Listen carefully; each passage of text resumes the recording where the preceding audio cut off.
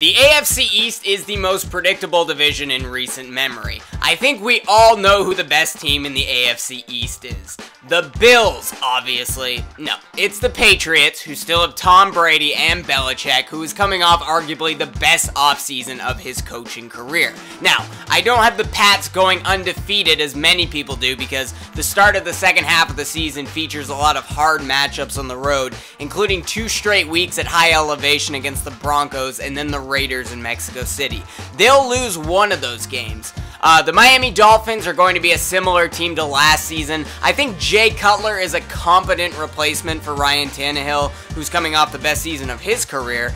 Cutler and Adam Gase work together in Chicago. They seem to have a strong relationship.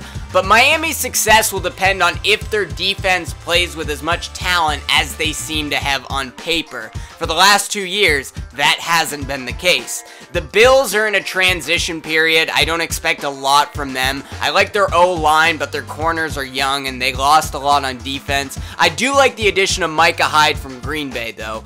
He'll keep Brady from throwing long. Finally, the Jets will finish dead last because they're trying to lose on purpose, as they should. So I have the Patriots finishing 14-2 with the Dolphins just missing out on a wild card spot, once again as a borderline playoff team. The Bills will go 6-10 and the Jets will squeeze out a win sometime around week 15. So no teams in the East filling a wild card spot, but I do have the Patriots clinching home field advantage. Bold prediction there.